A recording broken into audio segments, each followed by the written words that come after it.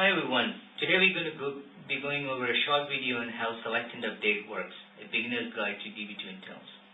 Ever wondered what happens inside the DB2 engine when you run a query against it?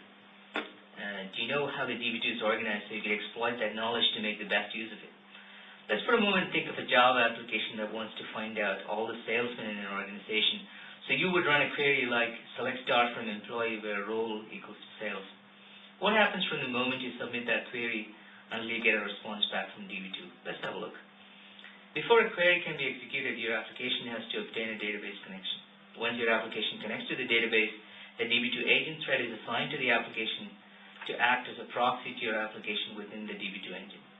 Once the DB2 agent receives the query from the application, it begins to start its work. Before the data can be retrieved from the database, the query has to be compiled. This is an expensive operation. In order to improve the performance, the DB2 caches compile statements in the volatile memory in an area called package cache. The DB2 agent, once it receives the query, first looks up in the package cache to see if there's a compiled copy of the query, and if there is one, it uses that compiled query and follows the access plan specified in it. If it does not find a compiled copy, the query is put through a query compiler and an optimizer, and an access plan is generated.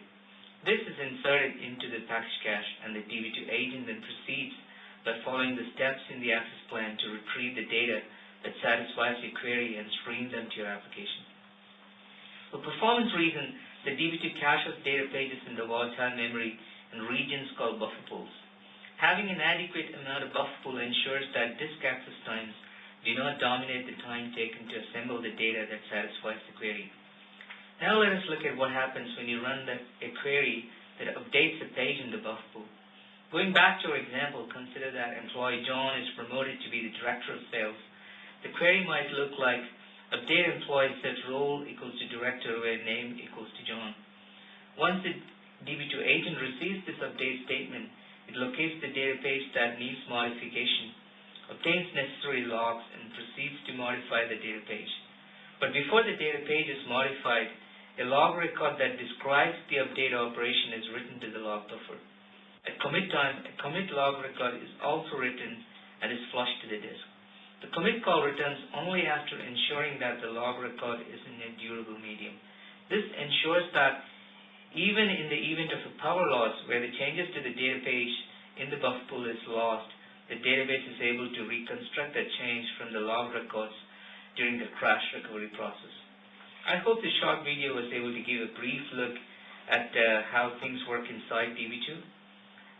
My name is Cecil, and I work for the DB2 performance team based in Dublin Software Labs. For more fascinating details on the DB2 internals, please visit the IDEC website and look for my presentation at IDEC. Please stay tuned for more interesting videos on the DB2 internals. Thanks for watching.